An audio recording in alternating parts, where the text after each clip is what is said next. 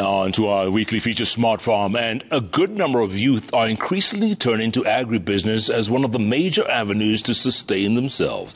Many have received training from agripreneurs using the latest modern technologies, especially the digital platform. Our very own Dennis Atieno met one youth who's making a difference to farmers on this week's Farm.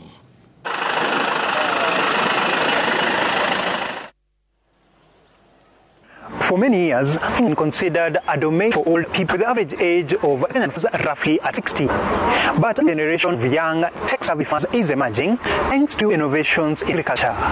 The bustling Kikuyu town may not be considered the best place to set up a farm. But Penina Nthig, ambitious youth, is working to other agripreneurs to prove that farming is an attractive venture, especially with that in technology. Because with technology, it's easier for them to join. Wao watakuwa train na hawataingia kwa shamba. Unajua the fear watu ni kuingia kwa shamba kukua dati. Hapana, with technology unaona hata you can employ someone to do it for you. Penina's journey in farming saw her ditch a career in the beauty industry before settling for pig farming 4 years ago at this farm in Kikuyu, Kiambu County. My dad is a farmer. He keeps pigs. I've grown seeing him doing the job. So I admired him very much. I helped him. But mambo ya shule, I went ahead and studied beauty therapy. But I didn't know I was passionate about agriculture, so I took agriculture. Thanks to startups offering tech solutions in farming, a number of youth are now venturing into farming activities, armed with information on how to manage their crops or livestock and selling their produce on the online platforms. For a very long time, youths have been evasive when it comes to agriculture. I myself am a youth, and I've always considered agriculture to be a dirty job because I looked at my mom doing it and it was constantly carrying a djembe and going to the farm. But here I have a chance of not even being involved.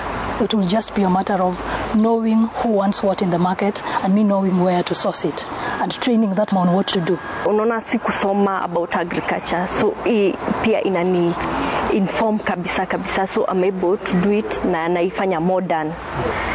Naweza kama ninajua tena kwa farmer kila mtu yake, so nitapata huyu ako na knowledge iko juu hivyo, kila mtu ako na yake, so we share. Right now it might seem like she's just doing something. She's aggregating farmers. Those young agripreneurs say our businesses across the agri chain, they will do everything, give them the chance, and because they're on the ground, they work with farmers and they take the opportunities. The digital platforms seamlessly allow off-takers to source agricultural commodities and help farmers to easily access various markets. So a young person is the best interface with technology, the farmer. Okay. Why should we expect the farmer to take everything? No. The farmer will tell us what they need, and the young person will be the one who says, this is good for the farmer, this is not good for the farmer. The farmer knows what they want. Technology is just to help make it bigger and easier and faster.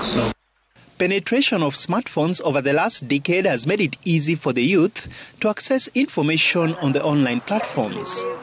But before embarking on any farming activity, Penina advises the youth to conduct market research first to understand problems in Smart Farm.